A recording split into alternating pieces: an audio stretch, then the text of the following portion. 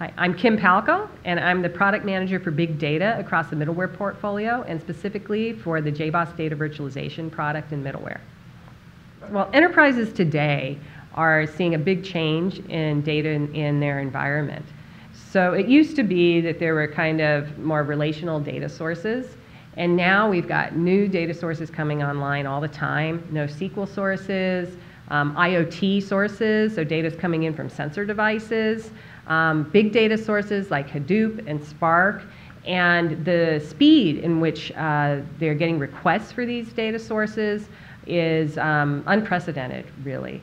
So with all these new and disparate data sources coming online, they need to be able to correlate the data and combine it quickly.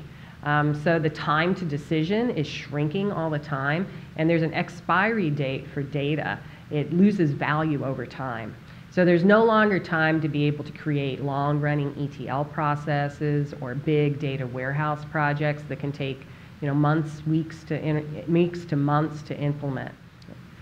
So what data virtualization allows you to do is to be able to connect to a number of different disparate data sources, and then pick and choose just the data that you need out of each source, whether it's in the cloud or on-prem, SQL, relational, NoSQL, legacy, whatever it is, and take just the fields, just the columns, just the data that you need from each source without having to move or copy any data, and be able to compose what we call a virtual database that can be consumed by any standard interface.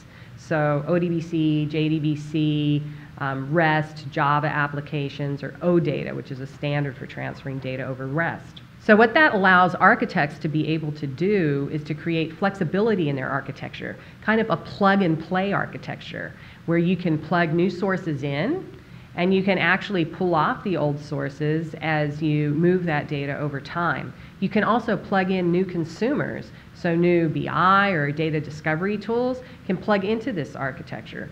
And while you're doing all of this,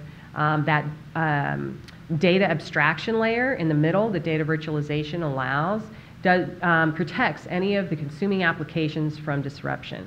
So developers are particularly interested in data virtualization for a couple of use cases. One is when there are multiple different data sources and they have to connect to them. You can do this on your own by writing your own code, but especially when you get more than one data source and you need to say, write to that data source as well. Data virtualization lets you do that really clean with kind of a no-code goal in our Eclipse-based GUI tooling. And it allows you to be able to do that very easily and quickly, and as well as be able to write. Another use case that developers are interested in for data virtualization is moving toward microservices. So in a pure microservices architecture, every microservices owns its own data. It's completely isolated. And that's perfect for new projects. But what we see in a lot of enterprises is data is stuck in monolithic systems with huge databases.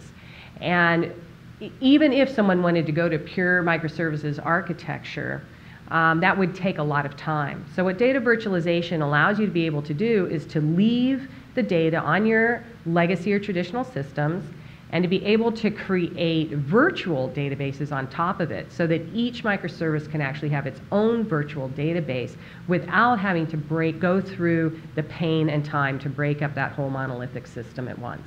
A lot of people are interested in using data virtualization in big data projects to solve a couple of problems. So one issue with big data projects not getting traction is that there's simply not enough data scientists around. There's not enough highly skilled people to be able to use a lot of these technologies. So what data virtualization allows you to do is to be able to consume data from big data systems like Hadoop or Spark, and be able to consume it with the tools, the traditional tools that people are accustomed to using. So you can actually run queries from Excel if that's what you like, or any BI tool that you're used to using, and then let data virtualization do the work in translation, be able to run it on those systems. So there are several new features in data virtualization that we're excited about. especially our new integration with JBoss Data Grid. So we've had integration with JBoss Data Grid now for a couple of years, but what's new is the Data Grid can now be a materialization target for the data and data virtualization. So as I explained, in Data Virt, we don't take ownership of that data, but you can materialize it to a source. Well, now you can materialize it to JBoss Data Grid, which is a lightning-fast, in-memory, scalable cache. The other feature that I'm very excited about is integration with Apache Spark. So Apache Spark is just taking the big data world by storm. I just went to a recent conference. It's a very popular technology, and it integrates now with data virtualization as both a data source, so we can consume from Apache Spark, and also Apache Spark can consume data from data virtualization, which allows it to be able to take advantage of some of the performance optimizations we have in data virtualization for connecting with multiple data sources, and also our centralized security model, which is a huge benefit when working with Spark. So data virtualization will make its debut in OSE 3 in the early fall. And what we're doing there is really acting as a data service kind of API layer in OpenShift, so that developers can use a quick and easy web UI to quickly create a data service with writing, no or very low code. And it also allows you to be able to connect to data sources, whether they're hosted in the cloud or on-prem. So it acts as kind of a gateway, data gateway for OpenShift.